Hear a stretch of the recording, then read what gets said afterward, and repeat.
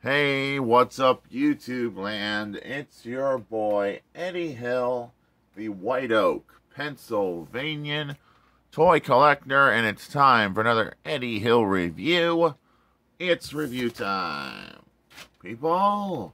And today we'll be reviewing Transformers-Bumblebee movie, Ratchet. But before we look at Ratchet himself, we're going to look at the packaging. Got some nice product shots of Autobot Ratchet. You know what I mean? His name on the package. And I think this part may have gotten ripped off, I think. But it's supposed to show Ratchet in robot mode. Transformers-Bumblebee movie. Autobot Ratchet. Product shot of Autobot Ratchet in his robot mode on the back. Transformation steps. The works, and it is Energizer compatible. So I'll show that off by getting an igniter before we transform this figure, because it's got a gimmick and it rolls with the gimmick.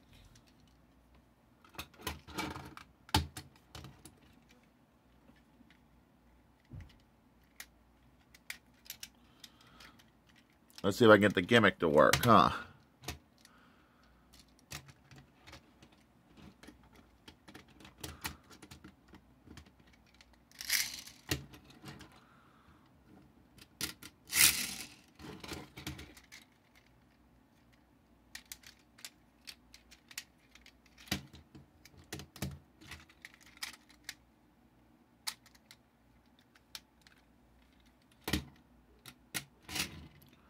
It rolls, and that's the gimmick.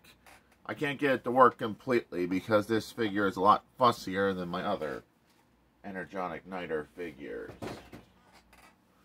But it rolled a little bit, so that's all there is to say for vehicle mode.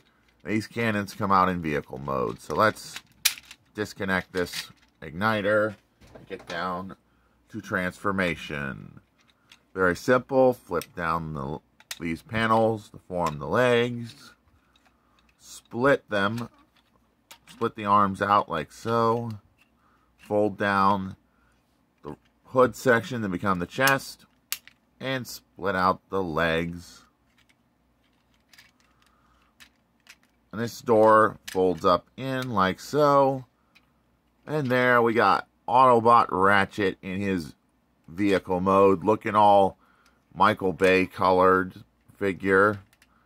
But this is supposed to be a Generation 1 style Ratchet, but it just reminds me of Michael Bay's Ratchet.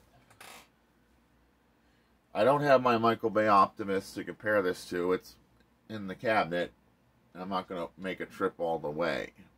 Is an Autobot Energizer Ratchet worth adding to your Transformers collection? Yes, he is worth the money if you can find him for a good price. I got this for $10. And he is going on my figure shelf with my other Transformers. So glad to have this, and so glad I reviewed this.